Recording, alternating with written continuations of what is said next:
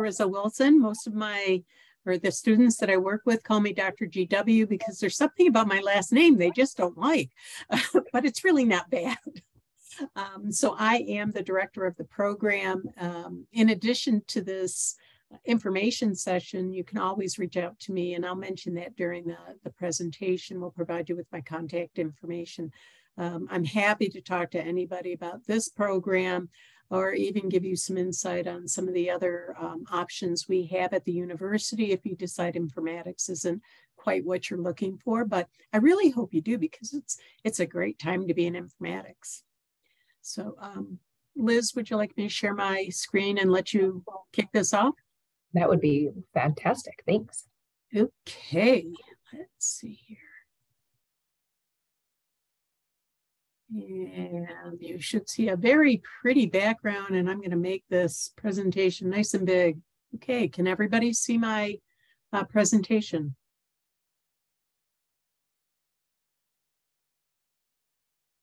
Not yet. We still see the screen. My background screen? Well, I still see just the entire, okay, like all of the attendees. Oh, you see all the attendees. Oh, okay. Well, this lovely little that's my view. presentation should be okay. Can you see it now? Now it's coming. There we go. Okay. Now I see. Yeah, if you make it bigger. Oh yeah, I'm going to put it in presentation mode. Now, perfect. Can you see it? Sure can. Okay, take it away, Liz. Yeah. So again, my name is Liz, and on that website, right below the Healthcare Informatics Information Session, you can see our website. So you can go ahead and access that at any time to get further information or to feel as though you've got all the information you need at your fingertips. Pun intended with Informatics Information Session. Go ahead. So Dr. G, I'm going to have you, or GW, I'm going to have you provide maybe a little bit more detail just in terms of your background and experience so that folks can know who you are and why you're here with us today. Absolutely. So I am Dr. Reza Wilson. I'm the program director. I'm relatively new at the university. I've been there 2 years, January 1 of this year, which is pretty exciting. Now, my nursing career is very, very long tenured. It's over 40 years, primarily in the perioperative area. So that's the OR. But that's essentially where I got introduced to a lot of informatics because there's so much technology. And informatics is technology and bringing the data and the information to the bedside. So the informatics experience is well over 20 years. And I actually got introduced to the foundation of informatics before there was a specialty. So I obtained that information in my introductory courses for my BS/MS degree in Northeastern University in Boston. And at that point, there weren't really any programs, so that I was taking a nursing administration course, and they decided, well, let's just throw some informatics in there. Nice to know that fast forward to our current time, about 10 years ago, Northeastern actually integrated an entire nursing informatics program into their offerings, as well as the rest of the country got on board with informatics. So that's essentially how I got into this discipline, which I find very exciting and extremely useful, because it takes your clinical knowledge and it connects it to the tools that we're using, those digital tools. So we'll hear more about that. And I'm going to give this back to Liz so that she can continue the story of CU. Absolutely. So just to give you a little bit of more background about CU Anschutz Medical Campus, and we often refer to it as CU Nursing. We are accredited by the U.S. Department of Education, and we actually were recently designated as a Hispanic serving institution, which has been pretty exciting for the institution as a whole. As of our online programs, our master's programs within CU Nursing, actually we have the top ranked nursing programs across the board in the state of Colorado, and many of our programs are ranked nationally as well. And so actually all of our online master's programs are ranked in the top 10 in the nation, which was really exciting for us. And that just came out from US News and World Report about 3 weeks ago. And so what's cool is that was considering and looking at over 200 programs across the nation. And so to be in the top 10 is pretty exciting for us. And it really speaks loudly and speaks volumes for our faculty and our staff who are, helping to educate all of our students who decide to enroll. Go back one more or forward one more. Yep. And so just to kind of give you some clarity, many of you, it sounded like, are in the Denver metro area, but just to make sure that everybody's kind of fully aware, because sometimes this does get confusing. The College of Nursing is actually located on the CU Anschutz Medical Campus. And so our primary location is in Aurora, Colorado. We'll talk more about this later, but this program is primarily online. But there's 4 campuses that fall within the CU system. That's the University of Colorado Boulder, which is kind of the mothership, and then University of Colorado Denver, and then University of Colorado Springs, and then the newest school, which was really, we found this location and we moved to Aurora in 2006. So it's a very new campus in consideration to all those college institutions across the country. And so, we have nationally recognized faculty who are seen and viewed as leaders in nursing education, research, and service. And so when you become a part of CU, you really start to see that and see how it's infused in the culture here, and how there's just such incredible staff who are so vested in the profession. It's really neat to be a part of. And we can jump forward. Just learning a little bit about kind of what is graduate education, and maybe even thinking about how does it differ from, when you had enrolled previously, getting your bachelor degree, those kinds of things. And so especially today, we really look at it as an age of rapid information where there's truly information at our fingertips at any point in so many different arenas, whether it be from online, Google, all of our research engines through the university. But so much of graduate level education is really learning about how to access that information and how to make sure that we're aware of what quality education is available and what research is available for us out there to really help enhance our learning. And a lot of that is done through technology, right? And understanding what technology is out there and so especially with this program, really looking at how are we utilizing and collecting data and information and that analysis so that you can really become an expert in your department, or if you're kind of looking to advance your career and maybe be considered for other positions. With some of our APRN programs, there's a lot of simulation that's done. And the other big thing that we really like to focus on is that our graduate programs are often very self-directed, right? Many students have different interests, different passions, areas of expertise, areas that they really want to develop in themselves. And so our faculty are ultimately here to help you develop those skills and really choose the arena that you want to become the expert in. And so there's a lot of that self-driven autonomy that you'll find here. And then one of the philosophies that we carry and really is critical and important to us is that we learn together and no one is an expert in everything. And so just kind of knowing that the faculty are here to help guide your learning and not always necessarily teach you everything, right? Because there's also going to be learning on both sides where faculty learn with you and alongside you, and you get to help educate the folks who are in your cohorts and your classes as well. So we also like to speak with people about what our mission is. The College of Nursing prepares leaders in clinical nursing, research, and community service. It integrates the delivery of exemplary healthcare, discovers and translates new knowledge to improve health in Colorado and beyond. And so our vision is really to shape the future of health. And we have these pillars that that are our values. And so we do that through academic excellence, leadership and service, health and well-being, collaboration and community, discovery and innovation, and diversity and inclusiveness. And so you're going to hear us kind of touch on those values and see how they're incorporated in everything that we do throughout this presentation. And if you were to enroll, you definitely see that while you're a student here at CU. Okay, this is where I get to start my portion of the presentation. So I'm going to give you a little bit of the history of the CU Healthcare Informatics program because it was one of the original programs in a school of nursing. The predecessor faculty member who established this program, Dr. Diane Skiba, she wasn't a nurse, but she had a lot of informatics background, and she collaborated with the university to bring this program in 1997. She created the program and helped establish it in 1997. And why is that significant? Is because the discipline of nursing informatics and informatics as a whole wasn't even recognized by the American Nurses Association until 1995.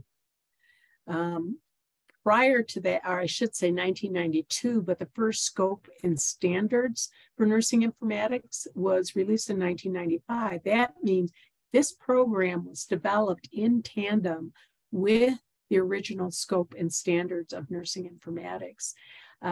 There's also a foundational group called the TIGER group, meaning Technology Informatics Guiding Education Reform. They established the initial competencies of what informatics needed to be specifically for nursing. So and I'll talk a little bit about this, there's a huge discipline of informatics, but this is something that was really specific to nursing. And these competencies also were amplified in the American Recovery and Reinvestment Act in 2009, where we started to look at the adoption of electronic health records. So you can see the program really was forward thinking for what the United States needed at the time. And now we have digital health care delivery in almost everything that we do. And if you have Fitbits, or maybe you have some kind of a tracker, or you've got an app on your phone, you are actually engaging with health informatics and the digital delivery of healthcare. So this quote comes from one of our graduates from 2021. She was an excellent student, but more importantly, she was just entering into the informatics space. And she states that before program, she didn't really know a whole lot of information about informatics as a whole, but now in the project requirements and her daily activities and everything that she learned from the program, like evidence-based theory and different standards for building and training, she's doing that on a daily basis. So you can see where this is really a hands-on competency-based program that will help you operationalize your profession going forward. So we still connect with Danielle, and you never know, you might actually get to meet her one day if you're doing a practicum where she works. So the program is designed to be extremely flexible because we know our students are very, very busy. So the program is built to be remote and asynchronous, though we do have some courses where we provide synchronous online interaction with the students. But if you can't make it, we record the content so that the individual can actually go back, who missed it, can actually go back and listen to it. Importantly, because this is an all online program and it's asynchronous, we have a global community, meaning we get students from all over the world engaging in this program. So we also have a very affordable program. Unlike many of the other universities in the country, we provide in-state tuition rates for all of the students. Now, if you go on our website, you're going to see that there's a higher rate for out-of-state students. But our informatics students get what we call a buy down, meaning that after they've enrolled in a course, they will see a tuition drop at a designated period so that you're paying the same rate as a student who's in state. And so that makes it very, very affordable for many students. And you connect that with tuition reimbursement from where you work or grants or scholarships, it becomes even more affordable. With our students, it's very engaging being on an online community. It's not that you're just working by yourself. You will be engaging with students in your cohort for a particular course. We have a lot of dialogues, we have group projects, so that your learning is continuous throughout the entire program. And importantly, the program is succinct. So our program, the Healthcare Informatics program, is 34 credits. But that meets the minimum requirements of 30 credits for master's that is established by our accreditation agencies. There's a lot of innovation that occurs within this program. I've already mentioned the flexibility of the program, but I also want you to know that the courses are designed to make online learning really interesting, collaborative, and available. As I mentioned, you're going to be engaging, but you're also going to be using innovative technologies and tools. You do some hands-on projects, and you're going to participate in discussions and career-focused coursework to give you those competencies that I mentioned that you'll have when you graduate and you start in your profession. Importantly, you're going to be supported from the first day that you apply and you're accepted into the program. And you're going to be supported throughout all of your program courses, even through graduation. And to tell you the truth, I've had some alumni come back to me and say, can you provide me with some information? And I do that, along with the other faculty, because they're CU students, and we want to see our students excel and grow in their profession. So as a CU student, you're going to be connected to this dynamic network of over 480,000 University of Colorado alumni, and you're going to see some of those alumni in the courses that they're instructors. So they're adjunct instructors, or they graduated, they practice, and they come back and they become faculty within the different programs and the informatics program too. One of the benefits that you'll get as a student here is a free student membership to the Healthcare Information Management Systems Society, also called HIMSS because it's so long. But HIMSS is a great way to network with other individuals in informatics. That means not only the healthcare clinicians or physicians, but you'll also network with some of the folks that are in industry. They'll be in the national level, meaning that they're working with government or maybe government professionals and representatives. So HIMSS is a very valuable benefit that our students get. They also provide a lot of continuing education information that you can use during your program. So our program has a number of different faculty, and as Liz mentioned, they're nationally and internationally known for their work. Dr. Dwan Bach, she does a lot of research using informatics, looking at health disparities in geriatric and marginalized population. Dr. Tonong, he is from the School of Medicine, and he actually teaches our database management. So he's very interested in seeing what the large databases, that big data that you hear about, what we can do with it and what we can filter through to change healthcare practice. Dr. Mustafa Askanyak, he's not a nurse, he's a data engineer. And he works with us and teaches in our College of Nursing. And his research is focused on workflows. And he's done a number of studies that look at emergency nursing, home health care, long-term care.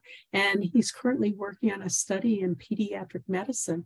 So you can see that our faculty, they're still actively engaged not only with our students, but in the research to inform our practice. And Dr. Samantha Stonebreaker, she's one of our newer faculty, and her research interest is looking at HIV solutions, digital tools for individuals who are in, I believe, Honduras. I'm not sure, but she's an international researcher, and she's also bringing that knowledge that she's gained in teaching within the college on digital applications, and students actually get to mock up some digital tools that could possibly be used going forward in their practice.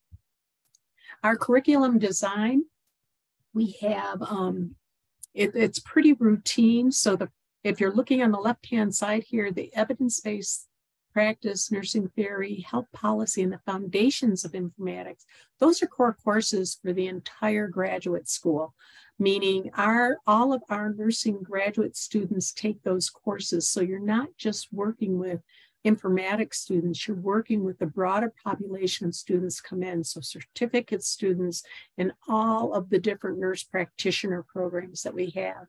Then we get into our core courses that are central to the informatics program, which is decision support and database management, semantic representation, which talks about those terminologies that are embedded within digital applications so that they can communicate data and share data. And then the information technology systems life cycle, and that's essentially the birth to retirement of technology, and then advanced practicum, which I'll talk a little bit more about.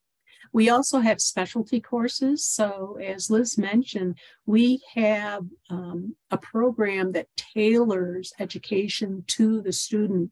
And this is where the informatics students can get some very key concepts. One is digital tools that I mentioned about. We have another course that talks about the human-computer interface design principles. We have a database management course and also a knowledge management that builds off of the decision support and database management. But how do you store all of that intellectual capital that organizations have, and how do you manipulate it? Very exciting. We have a collaboration with our Boulder campus where they have a master's in business analytics that is going to have a healthcare analytics track. And those students are going to be taking a couple of courses over in the College of Nursing, specifically in the healthcare informatics program. But importantly, our students can now pick up more analytic-based courses because of this collaboration. So I mentioned that our master's degree is 34 credits. If you go full-time, you can finish it 2 to 2.5 years. Some people are really aggressive, so they do finish it in 2 years. If you are a BS student, that is the minimum requirement. So we prefer that you are a nurse in the master's program. So if you're coming into the program, you will have to have a bachelor's in nursing, either a BS or a BSN. And then we're accredited by the Commission on Collegiate Nursing Education, and our next accreditation period will be in, 2029, I believe, I was told. So that's pretty exciting. That just means that we recently got reaccredited. So lots of activity within the College of Nursing. So the degree plans, I've been talking primarily about the Master's in Healthcare in Informatics. You can actually go from our program seamlessly into a doctoral program, either the PhD, which is research-based, or the Doctor of Nursing Practice, which is more clinically based. There's an internal application for the DNP program, and then we have an alternate application for the PhD program, because the PhD program is housed in another division of the university, but it's still through the College of Nursing. Course layouts. So our traditional semesters are 16 weeks. If you take a course during the summer, it can be 8 to 10 weeks, depending on what the course is. Our online courses do not require any on-campus presence. So all of the informatics courses, except for the practicum, are completed online. Some of the practicum experiences are also online. It just depends on what the organization where you're placed requires, whether you're remote or in person. Graduate students really need to maintain a GPA of 3.0. And that's pretty much a standard throughout the country. So we're on the same level. And then passing grade for graduate courses is a B minus. If you get below a B minus, we do require that you retake the course. You can have one B minus and all the others are B or above and still maintain that 3.0 GPA. But if you get a second B minus, it'll drop your grade point average below 3.0. So you will have to retake the grade or the course. So this is a sample plan, and as you can see, it's all divided into 3 sections, and it's based on that division that I talked about, where the first third are those core courses that all graduate students take. The second third are the courses that are core to the informatics program, and then the electives. Now, I will talk a little bit about the practicum so that you have a better idea. Additionally, we have a comprehensive exam, and I'll mention that also. So for the practicum, it's currently 270 hours. Now, that can be completed over 2 semesters. On a rare occasion, we have somebody that completes it on a 3rd semester. But what that is the immersion within the specialty of informatics.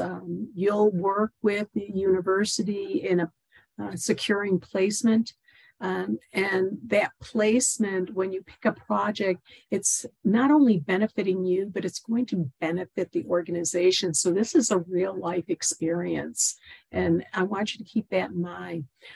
It can be either in person or virtual, as I mentioned. And specifically with out-of-state students, there are some considerations because we need to have an affiliation agreement with all of our participating organizations. And we do have some in different states, but not all students are near those placement organizations. So we want to work with the students to make sure that they think ahead in obtaining placement.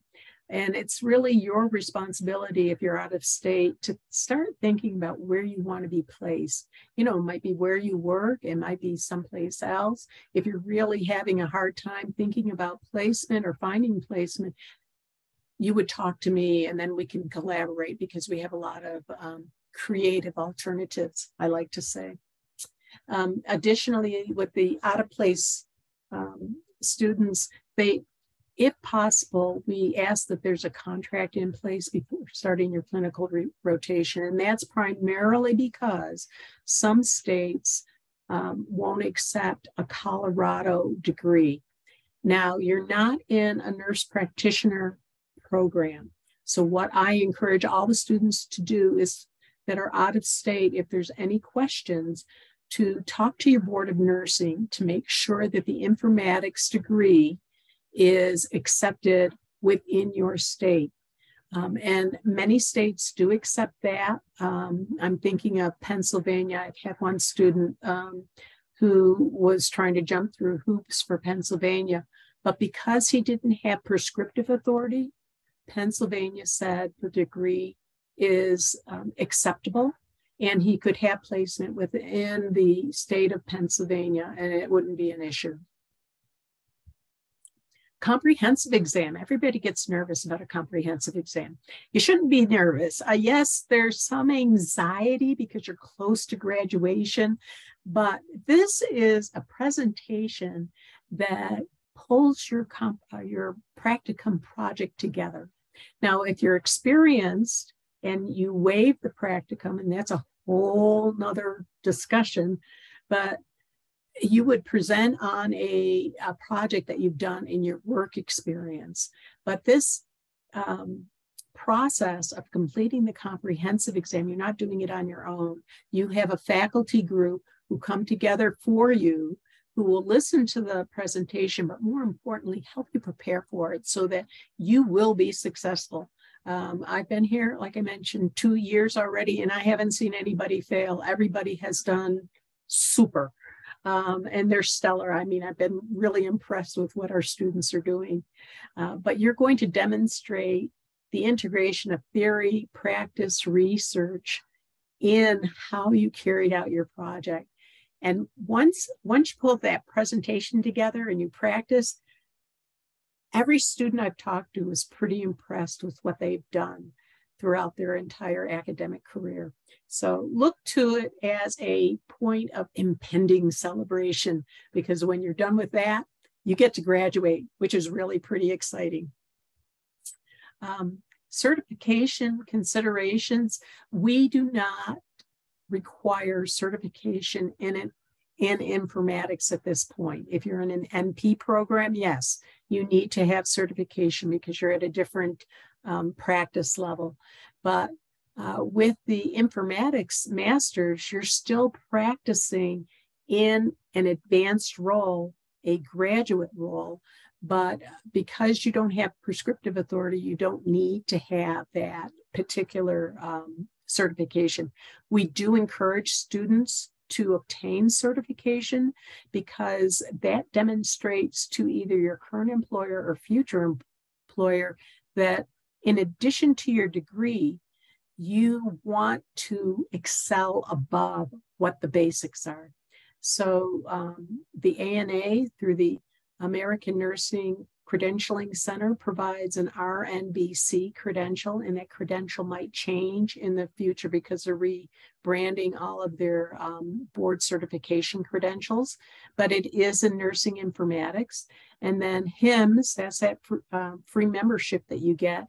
You have two potential options. Once you graduate, you would be qualified for the early careerist certification, but most people work a couple of years, and then if they want to get the HIMSS certification, they will do that, where it focuses more on the experienced individual working with healthcare information and management. And then AMIA, the American Medical Informatics Association, they are the academic arm and the research arm. They provide a certification, and individuals who are doing, either they're in academia and they're doing research, or they want to advance where they are and they have 4 to 6 years of experience in informatics. They can sit for that exam also. So I think we'll wait for questions, and we'll tackle that at the end of the presentation. All right, so now we're just going to briefly cover some of the admissions pieces that everyone's always curious about. So Dr. GW did an awesome job just kind of explaining really the depths and the data and the insights and the program structure within our informatics program. And so now I'm going to speak with you a little bit about, okay, so now that I'm interested, what might enrolling look like?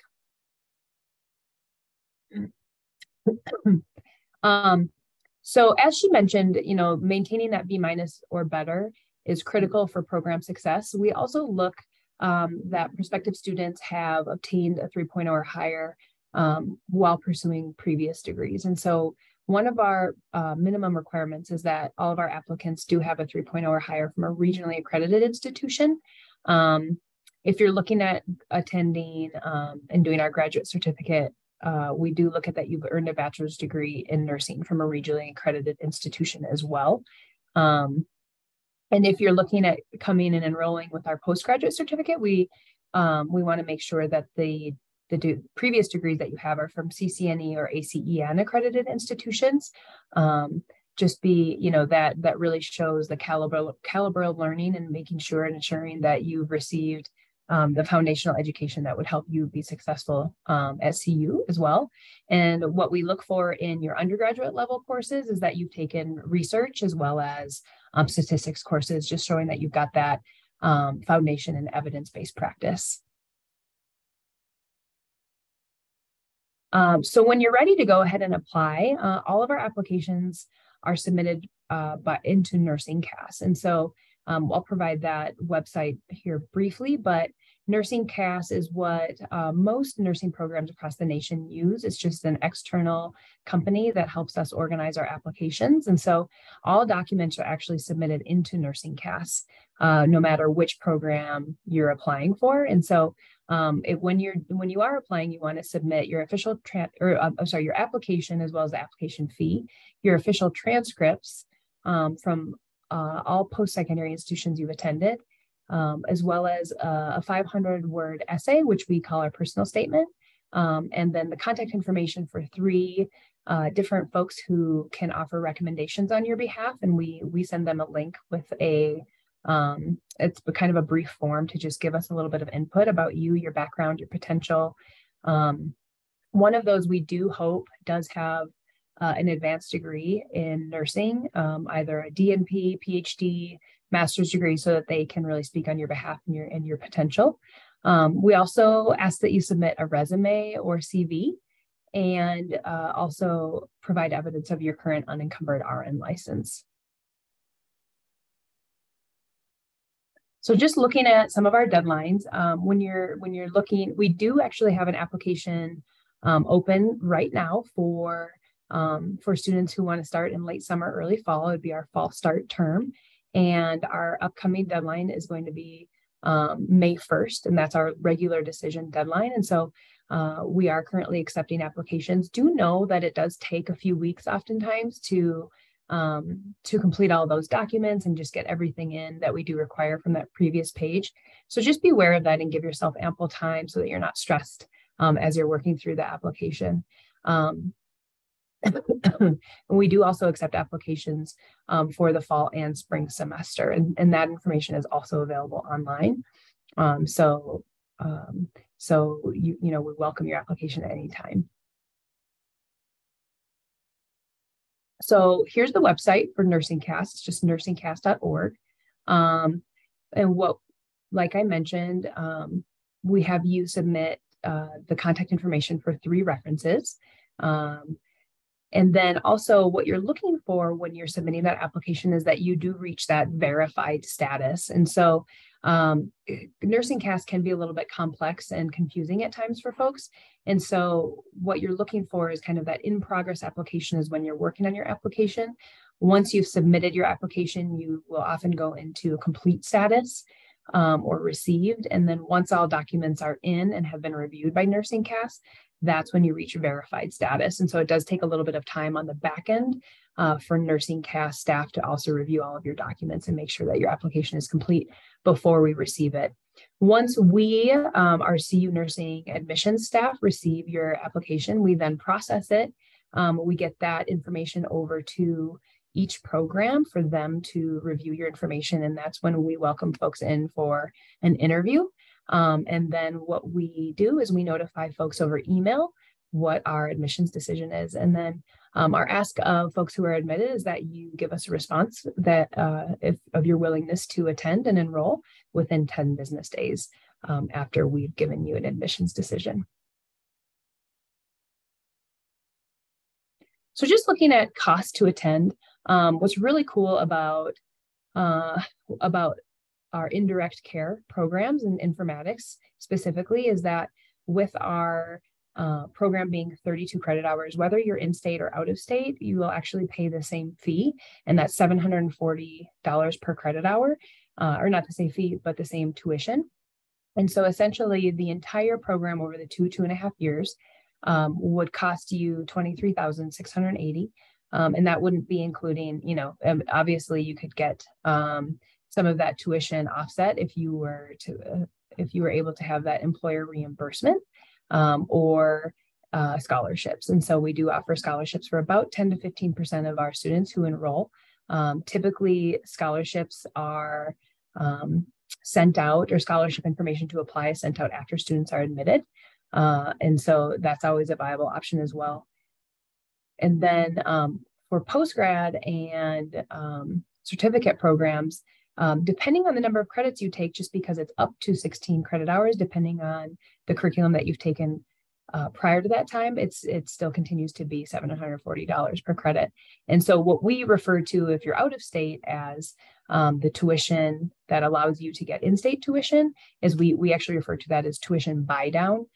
Essentially what it does is that we buy down your tuition to help allow you to have in-state tuition. So we also encourage students to fill out financial aid, just because when you do that, it allows you to open up some different options for loans, such as a Stafford loan, Graduate Plus loan. And it also gives us a greater insight and information as to your financial profile when we're considering students for scholarships. There's also a loan repayment calculator that we often refer students to just see kind of what you're looking at for loan repayments. And obviously, if you can see the percentage, the fixed interest rates that we've listed here, they're substantially lower than credit cards. I have heard over and over again about folks putting tuition on credit cards, and it's always better to take out loans through the federal government between 4 and 7.5% than it is to be paying on a 20-25% interest rate with credit cards. So we just like to encourage you for that. I know when I was returning back to school to get my master's degree, I had no idea that as a master's student, I should be applying for financial aid. So that's one thing that we like to just kind of make sure students or prospective students are aware of. So while folks are going to be, learning virtually through this program, it's also important to know that we have a lot of resources, whether you're in person or virtual. And so one of those is our Writing Center. It's a pretty robust program, and we have great staff who can offer guidance and support. And they offer support not only in writing your essays and as you're progressing through the program, the various types of the writing that you would have to do, but also if you need support with further developing a resume and things like that, they offer a wide array of services. We also have our Strauss Health Science Library. And so what's really cool about that is the staff in there are highly trained to help folks know how to research and health-related databases, such as EBSCOhost and some of the more advanced databases that we have here at CU Nursing. And if you are ever on campus, that library is pretty incredible. So I'd always encourage folks to come by and pop in there and just see it as well. We also have some academic success coaches who are here. A lot of our students, whether you're pursuing a bachelor's degree, a master's, a DNP, it can be stressful to come back to school, especially most of our students are working full-time. And so we do like to offer that additional embedded support so that students know, if I'm struggling with interpersonal topics or emotional, or I'm just trying to work through and kind of figure out how I'm going to balance my time, we have some folks here on campus to help you navigate that as well. We also have group therapy support, teaching assistant opportunities, and then we have a very involved DEI committee, not only for students, but also for staff and faculty. And we have monthly meetings, and we have some different opportunities where folks are getting involved in communities through our DEI committees, which are pretty incredible and we're very excited about. So next steps, Dr. GW definitely makes herself available and wants to answer any additional questions, whether it's today or in the future. If you're feeling ready to kind of take that step and apply, go ahead and go into Nursing CAS. We also can provide guidance and support if you hit any hurdles in Nursing CAS. And so you can just reach out to any one of us in our admissions team. And I can put my information in the chat as well. Or you can schedule an appointment with our graduate advisor to discuss any questions or concerns. And remember, just kind of a quick reminder to reach that verified status once you are in Nursing CAS and once you are applying. So that email address, nursing.admissions@UC-Denver, you can always email if you have any questions pertaining your application. And so there's also our website, which tends to offer quite a bit of detail as well. And then Dr. W provided her email address here for you as well. So at this time, we'd like to welcome any questions that you might have. I'm going to turn off the recording and just answer questions so that folks feel like that we've covered everything for you and that you feel comfortable moving forward from here.